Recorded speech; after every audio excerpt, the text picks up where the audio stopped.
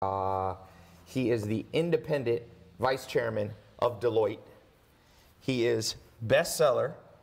If you have not read this book, you haven't been checking my books list, because his book on disruption, I mean, really, you're maybe the world expert on disruption, disruptive innovation, industries, innovations. You teach at USC. You were on Lifestyle Rich and Famous when you were young, because you had, what, 6 video games? At one point, I had 7 of the top 10 best-selling video games, but that was many decades ago. And that got you on Lifestyle Rich and Famous? Yeah, well, if you think nowadays everyone wants to know the crypto billionaires or the dot-com billionaires, the mobile. Right. Well, we were the first generation putting PCs out there. You were part of that. Yeah, I was the first guy to put video on a computer. I started on the internet before people knew what the internet was. Yeah. I'm old. What year was that? 1978. Wow. College. Wait, let's talk about that for a second. What was the internet in 1978? Was it military or something? So it was DARPA, and what it was is the big universities, UCLA, where I went, connected to each other so that government guys could figure out how to make bombs. But you're a college kid, and you don't care about any of that. And you have to hook up to another college kid who understands computers at another campus. So what did we do? There was no screens back then. You would type jokes to each other. You know, you would talk. Same thing we do today. So it hasn't changed since the 70s. I had that advantage of understanding what a networked world could be. Right. So by the time I started saying computers should have video, I thought it would happen in the 1980s. It took, decades, right? Yeah. When you're young, you don't understand the timing things take. And when I had my first business and everything, I literally thought every home in America would have a PC. So you were ahead of time, because they didn't think that at first. But IBM thought they'd sell a few thousand. And it's up on YouTube. When you watch this old lifestyle piece, I'm talking about like all this great stuff that seems obvious for computers, and then they give the stat. There are now worldwide 10 million PCs. And we're like, what an idiot I was to think that my business would succeed, right? Huh. That's a very small number of things, but the world happened to go where I am. But I've spent my career learning and looking at how you pick the next trend. Yes. Where the money's going. And here's the basic rule. If you go into any field that exists today, pick whatever you want. You're going to open a dry cleaner, you're going to open a restaurant, you're going to start the next giant oil company. You already have competitors. Okay. People have been there decades or 100 years. Yeah. If you're going to go into the next new thing, augmented reality, who controls that market? Yeah, that's what we're going to talk about today. This $1 trillion potential industry. Then there's no competition. Right. So then you pick and stake your claim of this is what you're going to be the world expert at. Yeah.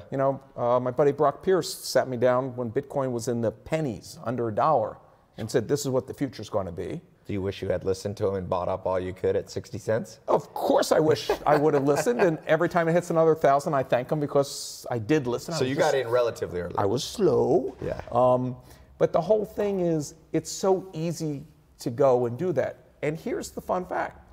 Every month there's a new self-made billionaire in their 20s or 30s. They didn't go to the right schools, they didn't come from the right families. They have the same 24 hours in a day that you and I and the listeners have, but they're doing something different with it. Yeah. They're looking at how the world changes and how to seize an opportunity from that change. Yeah. So for me, when I looked at the world, and I get bored by doing the same old, I looked at what augmented reality is going to be. And for those that don't know the definition, it's more than Pokemon Go. Imagine your glasses. So right now, in 2017, Americans bought 85 million pairs of glasses for over $100. Yep. And all that they do is not the Snapchat ones that are rotting in a right. warehouse. No, I'm talking glasses. Yeah. And all that they do is focus. Okay. So if that same pair of glasses would translate any street sign, you're in Paris, you're in Cambodia, into English, and it was the same price, which would you buy? Oh yeah, for sure. And there's glasses today that you pay a little more to have polarizing. So, you go outside and it's sunglass or anti-glare, right? Yeah. So now we're talking about that you're going to have heads-up display. So this is like Star Trek. You're going to be able to scan a person's face, you think, and know their background? Well, that's already available. So facial recognition, you can look, you meet a ton of people, they all remember Ty, and you look like a jerk if you don't remember them. Right. But now you can walk at any convention, anywhere, and go, hey, Jay, how's Disrupt you doing? And hopefully do that more sincerely. Not pretend like you're looking up like that. But just as Facebook can recognize people's faces in your photos, right. you'll have that cognition. But it goes beyond that. So 10 years ago, let's go back in the Wayback Machine. Woo! 10 years ago before the iPhone came out. Yeah. If somebody told you in the future you would stare at your phone for 3 hours a day, that's the US average. That's the average 3 hours. I know You some would have people said, more. what, did I have a stroke? I mean, why would I stare at a phone for 3 hours? Because 10 years ago, a phone was something you dialed. Yeah. And then you talked to somebody. But could you go back to not having a smartphone in your life? No, people have withdrawal. Okay. Google had the best business model in the world. Okay? Desktop, only ad thing. Had Google not gone into mobile, where would they be today? Yeah, they would have been left behind like Microsoft with the internet. So they didn't invent Android. Back to my thing about self-made thing, when they realized, uh-oh, train left the station, we got to play catch up, they would have bought Android, in my opinion, for any price. Yeah. Whatever price they paid turned out to be cheap, and it was billions, right? Yeah. Because now they and Facebook together do 84% of all advertising outside of China, Yeah.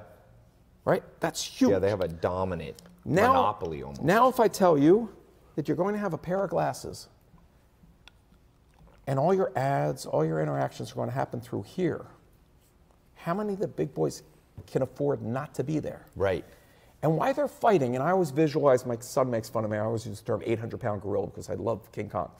You know, when the giant companies are all fighting over that turf, and if you think of the giant dinosaurs fighting for turf, they didn't notice the little mammals that came along like here or there. You're a mammal. You can go in there and find an area that nobody's focused on. Yeah. A friend of mine's company sold this morning Shazam to Apple for $400 million, okay? So, okay, Shazam, the music recognition app. Yeah. Let me take you back of how long he's had the vision. So 17 years ago, in the year 2000, I'm in London, and he wants to show me this new technology. He says, got to meet me at a pub. So I go over to the pub. Noises can be tons of people. There's slight background radio playing or whatever. Takes out his phone, and it says the name of the song. Huh. I wasn't impressed. I thought it was a carny trick. So I said, I got to show you something even better. He goes, what? Come with me.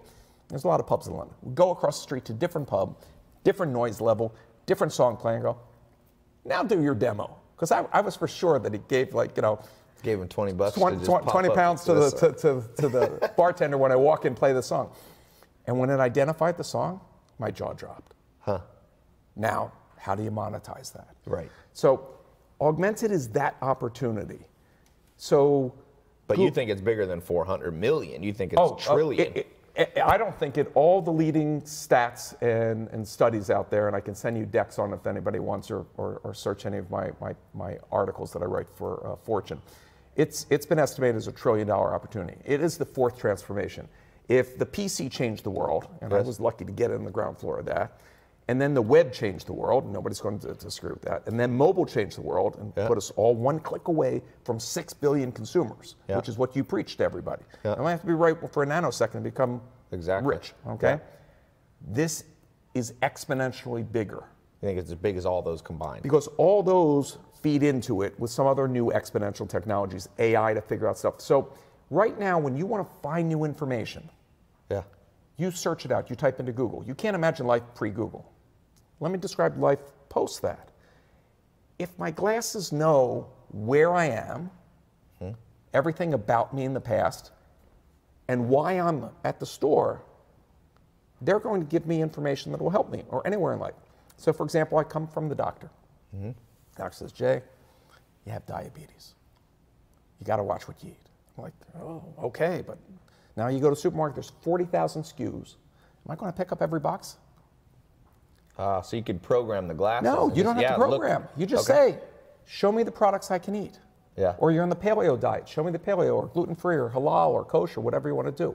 So suddenly, it's not just about adding to the environment, it's about subtracting. Yeah. Now, if there's a piece of software that controls what brands and products you see and buy, how valuable is that? Right. And what other opportunities? So the opportunities you come in, kind of like in the gold rush in California, it's not just the gold, it's also owning the shovels, the store that sells shovels, and the hotel. That's who made the big money. Yeah. Well, what I'm wearing right now is proof of that. Yeah. The miners had a rough life digging in dirt and everything, and the guys took tent material and made pants out of it. Is that where Levi jeans His name was come Levi Strauss. And he put rivets in the pocket because they were putting gold rocks in their pockets. How many other people from the gold mine can you still remember, and how many companies did they create that are still around? So this is that size opportunity. And I can go on and on. So at Deloitte, we're working with large corporations of how this will change training, how this will change overnight package. I'll give you a simple one. You sit on a plane, and they have those big metal containers that they slide under that you see, those big curved aluminum things. They're filled with overnight packages. Okay. It's a bunch of people whose jobs are to throw in the packages. High turnover job, not a fun job. If you're good at it, you get 30% more stuff in there, which is another way of saying, if you don't have that 30% empty, 1 out of 3 planes don't have to fly, $2 billion in jet fuel. If you could go to CEO and say, with magic AR glasses, I can save you $2 billion a year that goes straight to profit without one new package, one new customer. Would you listen? Yeah, for sure. Here's how. Now this can identify the shape of the package and look at what's left, and it becomes 3D Tetris. So this is Tetris. Zach here, my buddy's username on Hotmail is Tetris God. So imagine that he's going to be cheating. Imagine that your job is Tetris. If you are better at packing, you make more money on your shift. Are you now motivated as an employer? Are you enjoying your job? Less turnover. If you're spatially not so good at it, the glasses get a new job. Or get a new job. Right. Now, that's one application. We're doing stuff with fast food restaurants, with hospitality, with safety, with security. This could be huge. Oh, security. So back to your face. At the TSA. You're walking around the airport and they're a client, and you see that there's also software that can tell the gait of a person, how they walk, if they're up to no good. Really? So it can identify people certain way, in certain countries that are worried about an Ebola or something going on. Yes. You can also see everybody's body temperature. Somebody with a fever, and quarantine them before they come into the country. Let me stop you 1 second, because this brings up an important point. My cousin told me about, there's a show, Black Magic, I think it's called, and they had an episode. Black Mirror. Black Mirror, sorry, where everybody is ranked, okay? And so you meet somebody, it's like an Uber score. You're like, oh, Zach, he's only a 3-star. I don't want to hang out with him. He tries to talk to me. Do you think that this is going to usher in, if we look at people and go, that person's hot, you know, they have a flu, let's not hang out with them. Is this going to bring up medical ethical issues? So there's a lot of privacy, and those things will be worked out country by country and whatever. So let's put that in a box. Let's think of opportunity, and then you can start thinking about how to match reality. You have some experience in monetizing dating, correct, in the past? Right. So now, if I had a certain profile, you know, the Tinder-esque type thing, that I was interested in X, Y, and Z, right, and I'm at a bar or a concert, and I'm wearing these glasses, and it'll highlight anybody that agreed to those same terms, right, and only the two of us know it, right? Yeah. I see this halo above this woman, and she sees one above me, and we go, hey, right? Yeah. Is that a business? Tinder, for sure. Okay. Tinder goggle. The co-founder of Tinder was just at my house. I got to tell him about I'll take it one step further, and Google just announced this with earbuds that excite me, but the glasses can also talk to you, and they can talk to you silently. There's called bone induction, where this being against your head, you can hear without blocking your ears, okay? So Google has earbuds now that translate anything in 40 languages. Imagine now that you're going on that life trip to Nepal that you've always wanted, and there at the bar is the future love of your life, okay? You travel with 2 pair of glasses. You put them on her, the two of you can look face to face and understand each other no matter what language the two of you speak. Yeah.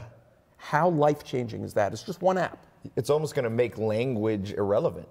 Well, what it'll do, hopefully, is make miscommunication and the fear of others and make our world a better place. Yeah. So these big, obvious ones, there's people that are going to spend a ton of money and have a head start. But everybody listening here has their own path in life. Yeah. They have an experience that the student at Stanford and the VC in Silicon Valley doesn't have. Yes. A farm perspective, a small town perspective, of any industry. And there's some way to apply this just as people applied the phone to it. Yes. That's where there's opportunity. You're building on the back of people investing billions of dollars to make augmented reality glasses. And many of these things can be done with a tablet or phone today. You can do augmented reality. It's not as natural because you don't want to walk around a supermarket like this. Up, yeah. But for some applications, you would. Yeah. And for some specific fields we're working with, I'll just give you one because it's on top of my mind right now. of utility line workers, people that keep the electricity working in this country, half of them will retire in the next 5 years because of the age of what happened in that industry, which basically means keeping our electrical grid working in this country is in jeopardy. Okay. How do you train enough people? Well, training takes a lot of time, and training typically has 2 fatal flaws. By the time I give you information that's out of date, Right. and no trainee has 100% recognition of what they learned. Yeah. I don't care what the field is.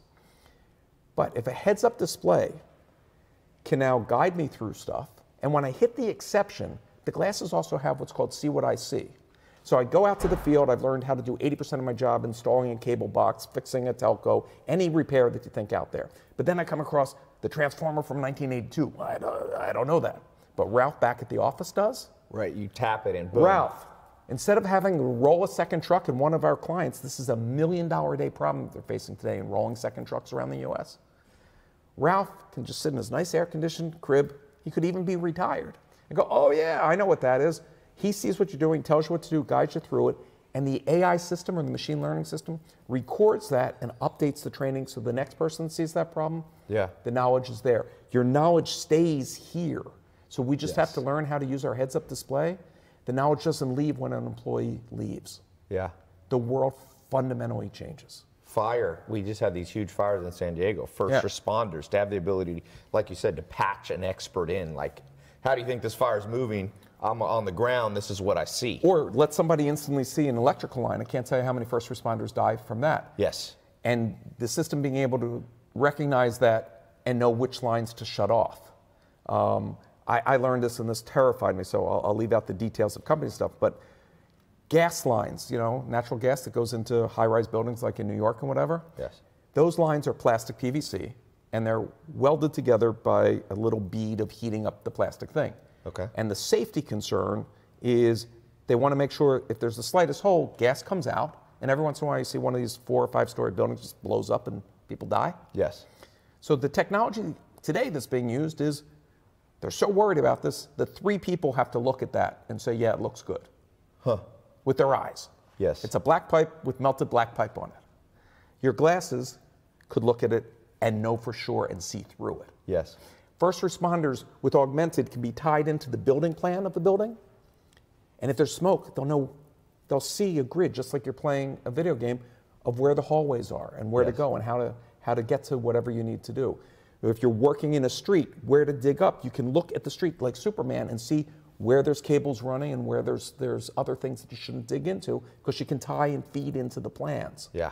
So there are so many problems that suddenly get solved because some thousands of people invented a new interface for life. Yes. And as I said, it's not just about adding to the environment, it's also about subtracting. My other example. Helping you make decisions by removing a world that has too many options, the paradox of choice. My fun example is, and Google Lens now does this, they're now identifying objects by seeing them, and they can understand by context why you want to know. So you and I are hiking through the rainforest of Costa Rica, beautiful. A viper comes down and bites me on the hand. I do not want my glasses to tell me the Latin name of the viper. There's pretty much one thing I want to know. How to get some antivenom. Is it poisonous? Right. Okay. So it says, no, it's not poisonous. My stress level just went down tremendously. Yeah. Or it says, you have 5 minutes to live. Who would you like to call? What's your will? Who would you like to call? Update your will. But these are serious issues. So the big change of this 4th transformation is we will always have access to all mankind's knowledge up until that moment. Yes. To bring to bear and help us make the best decision in that moment. And as we get into self-driving cars, it's the same thing. We're not staring out the windshield anymore. What are we doing? You've been in your car for 4 hours. The system knows where you've eaten, what type of food you like. We'll say that it's hamburgers for the sake of argument. 1,600 feet ahead is a hamburger place. Yes.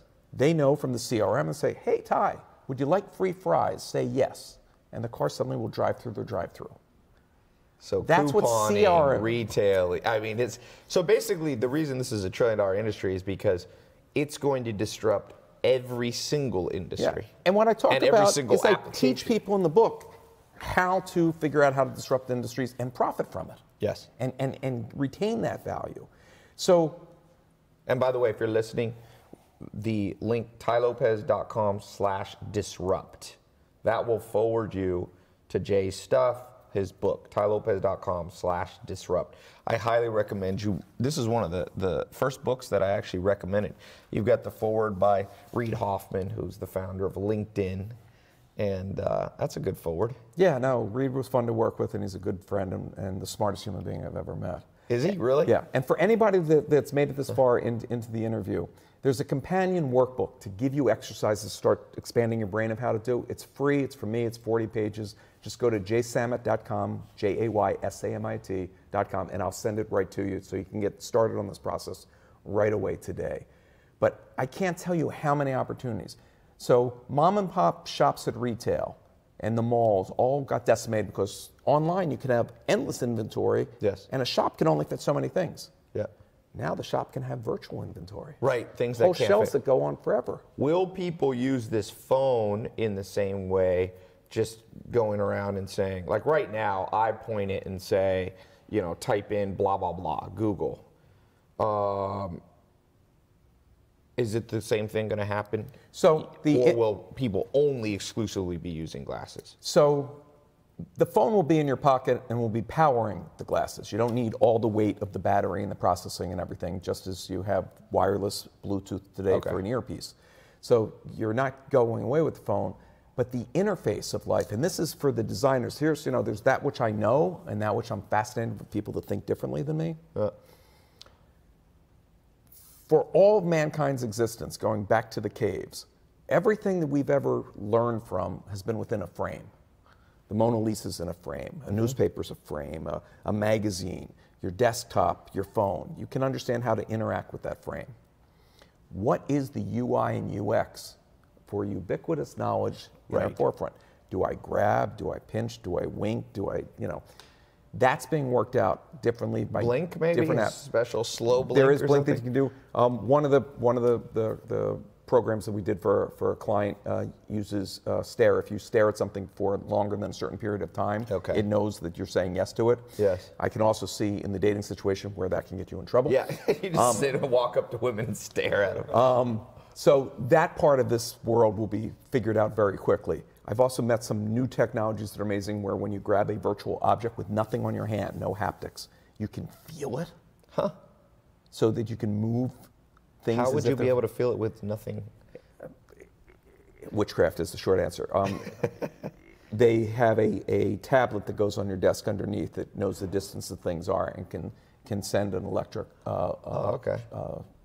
response shock basically to you at low levels that simulate the feeling of objects. Wow. So all your... No comment on where that might go. Most of your major tech companies are spending massively in so this does space. Google, Alphabet have a huge R&D for this, and Apple, or do you think they're going to be slow to it? They're all in it. They're all wonderful clients. And they're all putting the big building blocks in place. All right? Yeah, what is the time, as we wrap up, what is the time frame where you really see, like this is already, like you said, you can hold your tablet up. Amazon has recognition of you pointed at a book and it tells you, you know, how much it costs.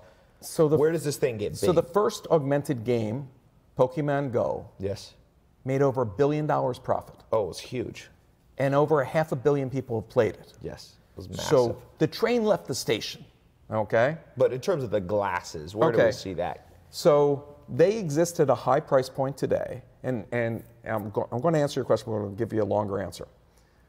About 5-6 years ago, when Google had the self-driving car, it had hundreds of thousands of dollars of gear on its roof, okay? Yes. All the sensors that it needed to make it work. And everybody in automotive pretty much just laughed at them. Why would you ever spend time on a vehicle where you need $200,000, $300,000, $400,000, $500,000 of stuff on the roof? Today, all of those sensors and all that processing is about $56. Yeah. Okay? 5 years. Yeah. So the fact that you say right now these glasses are very expensive, they solve big problems for industry that we talked about, that it's worth it, and for surgery and for doctors and all kinds of stuff. But the price point, if you look at Moore's Law, it comes down half every year. Yes. That's why I talked about the 85 million pair sold for over 100. We're talking between $100 and $200 a pair within the next 24 months.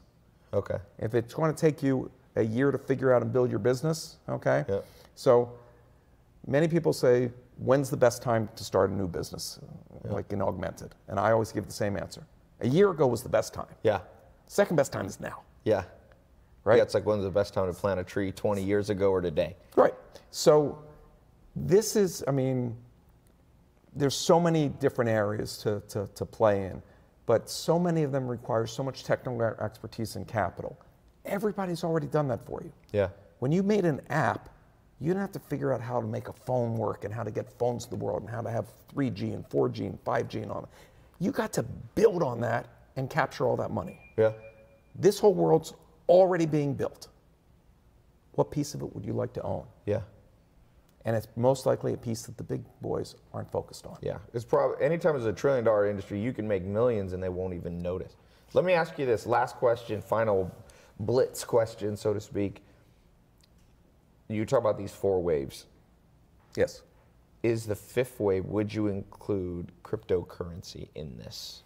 So, and blockchain technology. So I'm huge on blockchain. I've been in crypto for a long time, been giving speeches on it since 2014. It's not a wave in the sense that it changes life. It fundamentally changes our financial industry. I spoke at a major conference of bankers, you can find the talk online, about a month ago. You have the 6 largest banks in the world have created their own crypto just for overnight exchanges and balancing. It's saving them billions of dollars and takes what was 3 days to a 2-hour process to reconcile.